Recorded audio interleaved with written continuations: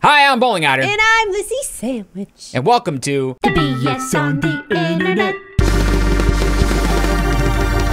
Well, it's been another one of these weeks. It's a quarantine week. Quarantine weeks. Another one. Another one. And another one. And another one. But you know DJ what? Khaled. I know. But they're gonna, I mean, there's nothing wrong with the guy. I'm just saying. And another one. Nothing wrong, to each his own. Okay. But we're still in quarantine. Yeah. Are you guys coming out of quarantine yet? We're starting to open up non-essential business on Monday, I believe. Yes. For curbside pickup, right? Right, just curbside pickup. Not going to get people into a restaurant or anything like that. No, I don't think that's going to happen for a while. No. And we were just having this conversation before we started. I said, once they open up these restaurants and like they're going to do like the social distancing thing, like, will you still go? And you said no. No, not at first. I mean, they did just start opening up parks around here.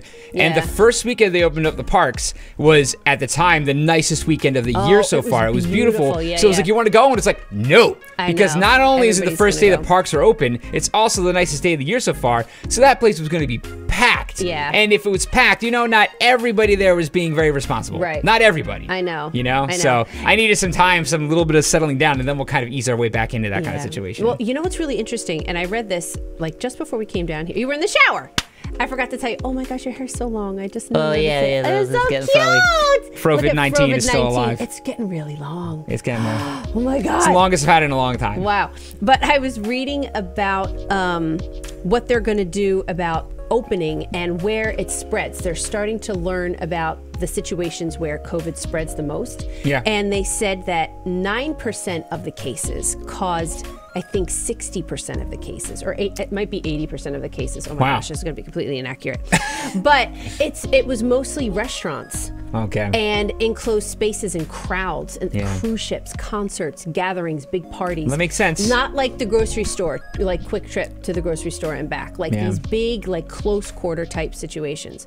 They spread there. So I mean, I think I'm gonna stay away for a while. Yeah. I don't know. Just for a little bit. But I know it was another week in quarantine is what I'm trying to say. Yeah. But we have some really interesting news before we start everything. We have some trailers to watch. I'm really excited to watch them. Yes. We're gonna talk about Unreal Engine 5. Been holding off on watching these things. It's always excruciating when stuff comes out to the week. It's like, we gotta wait till the flipping weekend. We're gonna record BS on the internet, so I can't watch this yet. Yeah. I know. And then we're gonna talk about PlayStation Studios. Yes, that was an interesting announcement. Yeah, I want to see what that's all about.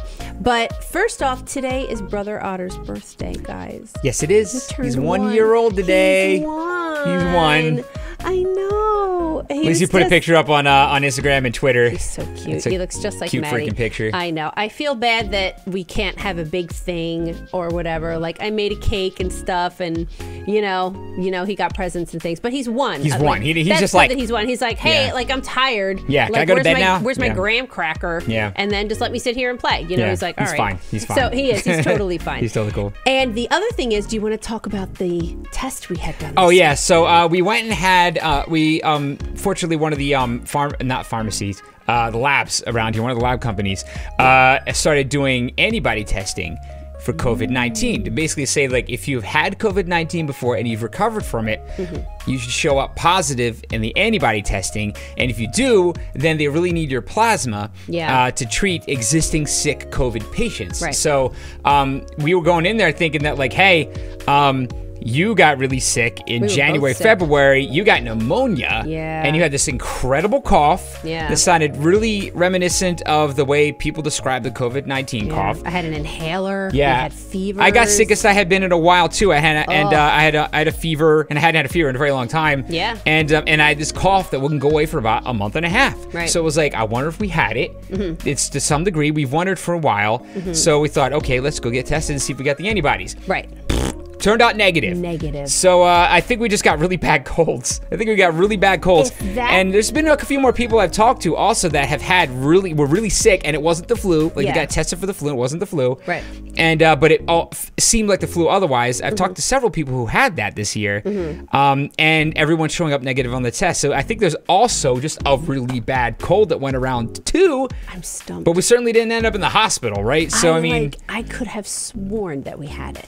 Like, I was shocked. I mean, it's just like, so sick. We were, but it's still not. When you think about people though, that they're going to the hospital, they're filling hospitals. I know. So like, We weren't that sick. What must it be like? Yeah, we weren't that sick. We were that sick. Yeah. To the point where we thought we had, like, I legit thought we had it. Like, if any of you were around in January, you remember how, like, sparse our videos were, and I was so, like, I couldn't sit here and do it. Like, I was delirious. We really didn't get started back up on this in earnest until, like, March. Oh, God. Because we were recovering from that. So sick. But, yeah, we came up negative, which now makes me a little bit more nervous about getting it. Yeah. You know, because for a little bit, I had, like, a little bit of, like, bravado. I was like, oh, I bet we had it. Air of invincibility. Yeah, we were like, oh, so maybe we could, like, go around, or, you know, maybe it'll be some peace of mind to know that we had it, and we'll know that was it, you know? Yeah. But, I don't know. No, so now it's just like, nope, we could just get it like everybody else. So I know. That's not fun to think about, but we're being careful anyway. You know, we never stopped being careful, and we'll just continue being careful. Yeah. But yeah, that was probably the most interesting part of our week. Yeah. I think. Yeah, it was a really quick blood test. We were like in and out. We got results in like 24 hours. Yeah, not even. Crazy. Yeah. Not even. It one was tube, awesome. blood test, one tube, and then not even 24 hours later, the website had the results. So it was totally worth awesome. doing. It was easy to do. $10 copay. I mean, so you know, if you have insurance, that'll cover it. So yeah, sure. You know, there's that. All right, well now it's time for What You Watching. What You Watching? Just kidding. We're not really watching anything different right now, but we are listening to something. We're listening. Do you guys know Jacob Collier? Do you know who he is? If you don't know who he is, you probably want to find out who he is, because I think he's going to start becoming very important in the music scene. He kind of already is, but he's still kind of sliding under the radar. Look, he's got 530,000 subscribers. I know. Well, I can't even wrap my brain around his music at all, really. He's a genius. I think he's like a savant. Yeah. Like, in all honesty, I think he's a savant, really. Yeah. And his music is so, like, wild to listen to. Like, we've shown it to so many people, and it's like, what is happening? Like, what is he doing?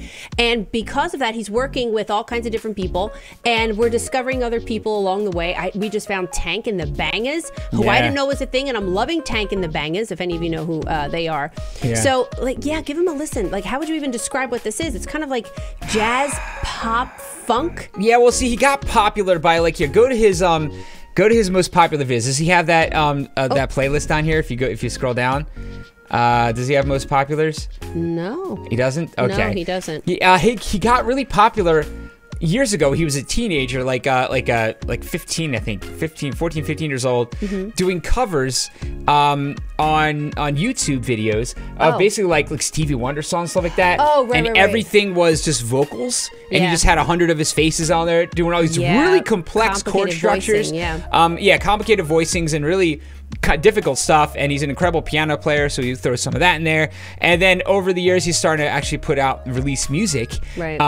And it's ridiculous. Some of the stuff's crazy, but the newest stuff's actually a lot even more accessible, I would say. Yeah. He put a few songs out recently. The newest one's this big banner at the top, All I Need. Ty Dolla $ign's in it. Yeah. I mean, he's getting like popular industry folks interested in him and working with him. You're starting to see that happen more. Really that song In My Bones, the song there is really cool. It's got Kimbra, who was in that song, Somebody I Used to Know with Gautier. Right. So I don't know. If you haven't heard it, just check it out. Yeah. He's doing something really, really cool right now, and I have a feeling that a lot more people are going to start hearing it in the next few years. Yeah, I agree. You know, he's already got Grammys. Yeah, you know, it's fascinating. Yeah, it's fascinating. And how old is he now? Like, what is he, like young 20s? I think still. Yeah, I think so. Yeah, I think so. Yeah, it's really it's like interesting. Oh, you know where we found him? Where? It was on Wired, I think. Yeah, it was down here. I just passed it. Oh, okay. There was a video that. Here we go. He explained a concept in 5 levels. Yeah, musician explains one concept in 5 levels of skill, right? So it's child, teen, college student, grad student, and expert. Yeah. Ended at Herbie Hancock. Herbie Hancock. Yeah. And the topic was harmony. He was explaining harmony at these 5 levels, and we were just kind of, I think we were like transferring some files after we finished recording, and we threw it up just like, oh, this looks like it might be interesting. I have no idea who he was. Right. And we're watching him like, who the hell is this guy?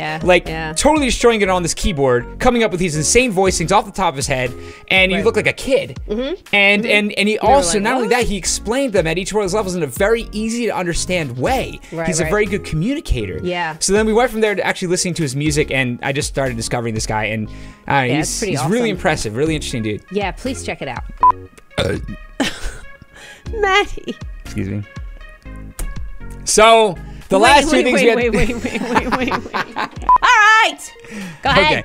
All right, the last two things we're going to go over are a couple of videos that we've really been anxious to watch. Yes. One of them is the announcement of the PlayStation. Sony's launching PlayStation Studios alongside the PlayStation 5, which I can only assume is there to compete with Xbox Game Studios. Maybe. Where Xbox Game Studios just started swallowing up a bunch of other really talented developers and making them all first-party titles, right? So now we have PlayStation Studios, which I can only imagine may be the same thing. Yes. Here's a video from IGN, who I'm hoping will give us a good breakdown of it. We didn't vet it first, so let's just check it out. Meet PlayStation Studios. Thank you. Nice to meet you.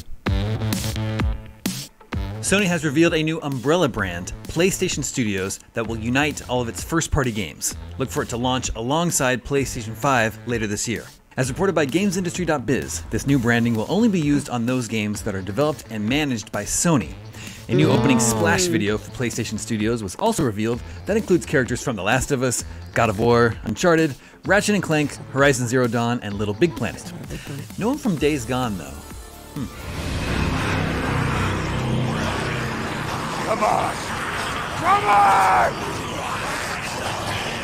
PlayStation 4 games will also feature the PlayStation Studios branding, but games just about to be released, such as The Last of Us Part 2 and Ghosts of Tsushima, will not include the Studios logo, as it won't be quite ready in time for their launches this summer. PlayStation Studios branding will also be used for PC ports.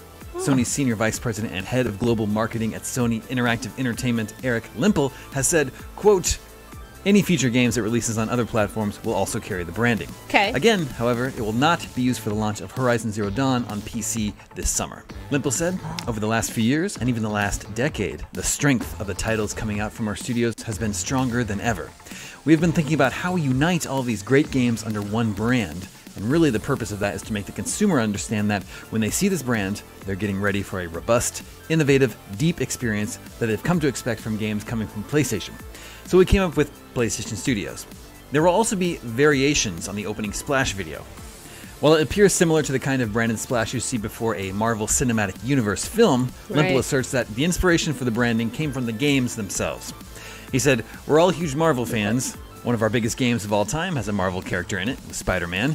But this is really about doing something specific for our games and our industry. In addition to PlayStation studios such as Naughty Dog, Insomniac, Santa Monica Studio, Media Molecule, and Guerrilla Games, the brand will also, quote, apply to games made by work-for-hire developers under Sony's direction, uniting them under a single name and logo. So gentle. Girl problems again. Oh, that game was so good. Yeah, it was awesome.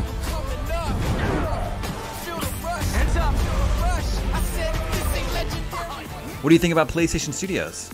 Let us know in the comments, and for all your PlayStation news, stay tuned to IGN.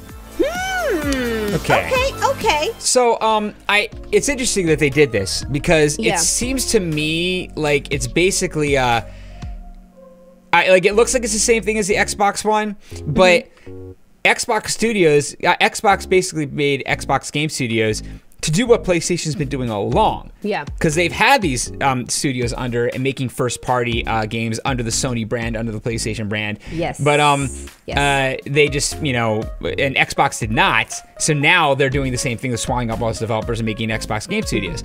But the branding was better there.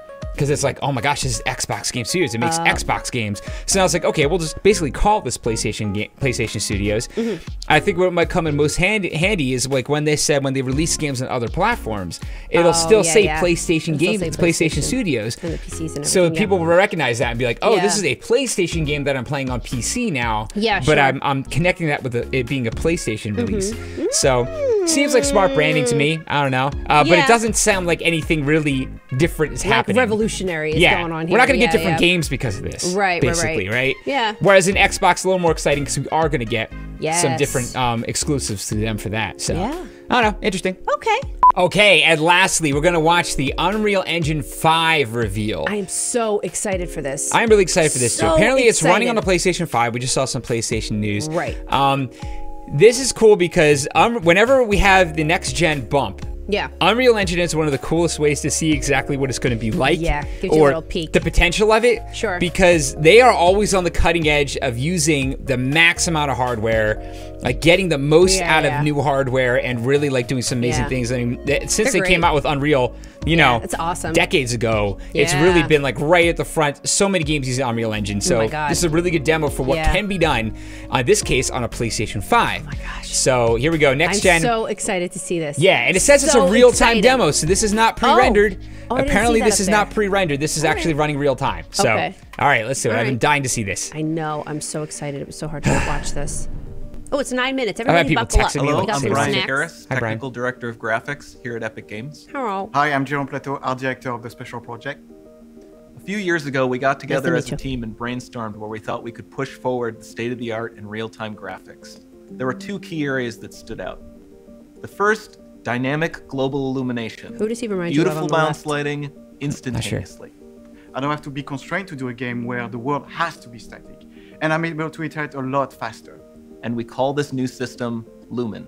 We're about to show you what it is capable of. But first, there was another area that we thought we could push forward. Truly virtualized geometry. The artist wouldn't have to be concerned over poly counts, draw calls, or memory. We could directly use film quality assets and bring them straight into the engine. And that's a big deal for artists. I just want to be able to import my ZBrush model, my photogrammetry scan, my CAD data, without wasting any time optimizing, creating LODs, or even lowering the quality to make it hit frame rate. In the end, that's what it's all about. Art that just works. And we call this new technology Nanite. Here is the future of Unreal Engine running live on a PlayStation 5. Oh my God. Awesome. Let's take a look at it. Okay, excited. This has to be the right way.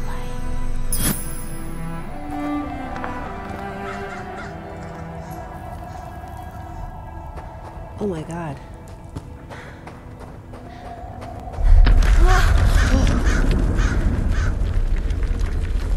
Wow, that lighting. Before we continue, let's stop a moment and take a look at some of the key features of this demo.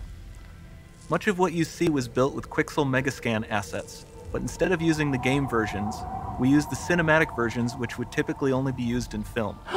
There are around 1 million triangles each, and thanks to virtual texturing, they all use 8K textures as well. Whoa! Nanite can render an insane number of triangles very quickly. There are over 1 billion triangles of source geometry in each frame that Nanite crunches down losslessly to around 20 million drawn triangles. What does that many triangles look like? This isn't noise. These are the triangles, each a different color. Most are so small that they look like noise. Nanite achieves detail down to the pixel, which means triangles are often the size of pixels. This amount of geometric detail requires shadows to be pixel accurate as well, and Nanite can do that too. Speaking of lighting, all of the lighting in this demo is completely dynamic. With the power of Lumen, that even includes multi-bounce global illumination. No light maps, no baking here. Without GI, all of that beautiful lighting is gone. With Lumen enabled, we can move the light and the bounce changes instantly. Whoa. Oh, that's very cool. Okay, let's keep going. It was crazy how close it could get to that texture, and it still looked really Yeah. high res. Yeah. We've made some great additions to our audio system as well. Convolution reverb allows us to measure reverberation characteristics of real spaces, like actual caves that we sampled, and reproduce them in virtual spaces. That stuff's Sound normally field really rendering process allows us to intensive. record and play back spatialized audio. I bet. Like, it's a popular thing to do with recording, but it's taxing. All of this adds up to a more immersive experience.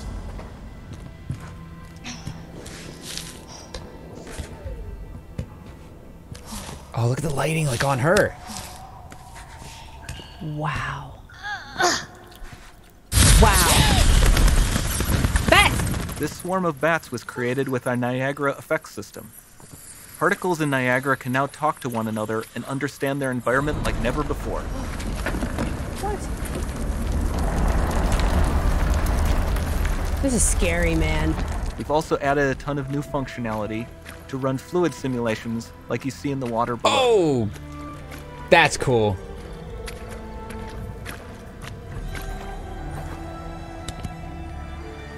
God, look how sharp the textures are all the way. All the way to the top. Yeah, all the way to the distance. The demo runs on our chaos physics system. Here we are using it to accurately simulate the rigid bodies of the falling rocks and the cloth of her scarf. Oh, yeah.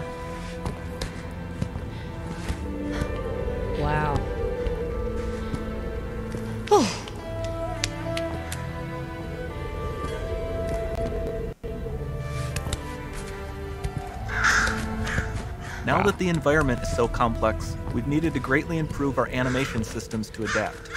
We've added predictive foot placement and motion warping, which dynamically modifies IK and body position to look more natural. For the character to more realistically interact with the environment, we've added the ability to trigger seamless contextual animation events, like her hand on the door. That's promising. Oh, wow. Oh, that's cool. Dynamic GI is amazing, not just for speeding up iteration, but also for its impact on gameplay. Nice. Any light source can move while still having beautiful bounce lighting. Dynamic illumination means specular as well, which you can see on all the metal surfaces. You can even see the Niagara-powered bugs reacting to the light. Lumen not only reacts to moving light sources, but also changes in geometry.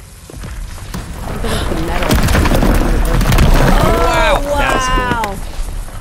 That's really cool. Remember we mentioned high poly assets? This statue was imported directly from ZBrush and is more than 33 million triangles. No baking of normal maps, no authored LODs.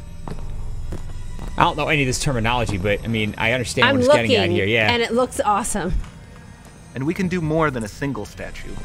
There are nearly 500 of that exact statue at the same detail level placed in this room, for a total of over 16 billion triangles from statues alone. And we're saying this is running in real time, so there's no frame rate hit. Over this entire demo, there are hundreds of billions of triangles. What the hell?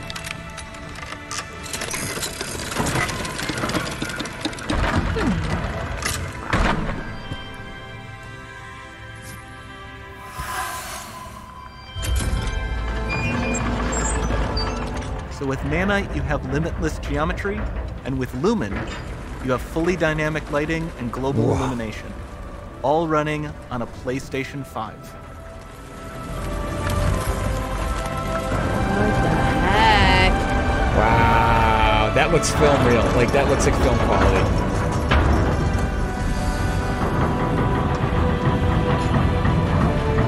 Wow.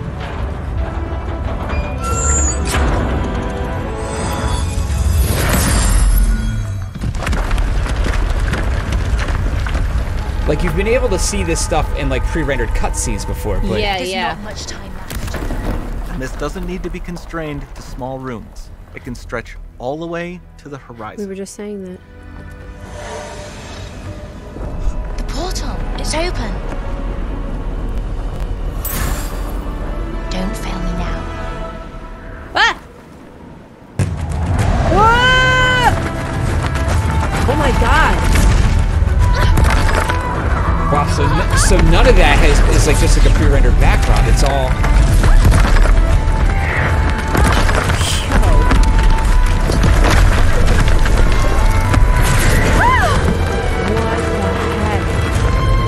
And that was all the way in the distance there. Yeah. And it's all the way up to... Wow.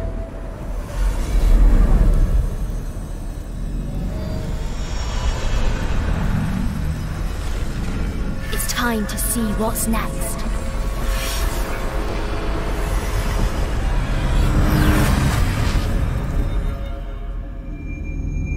That's cool. That's really cool.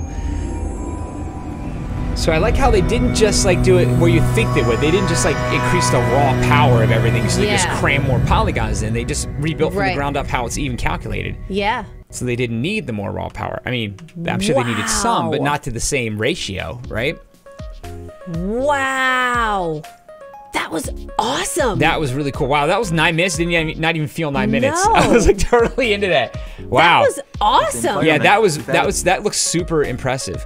I especially liked this part with like the lighting opening up. This is so cool. You know, like here when like the roof light opened. flooded in. Yeah, that was really cool. And like, on metal too. Yeah, like, and all the that's really detail tricky. in there. That's crazy. And the fact that like, you know, this is apparently real time with no frame rate hit there.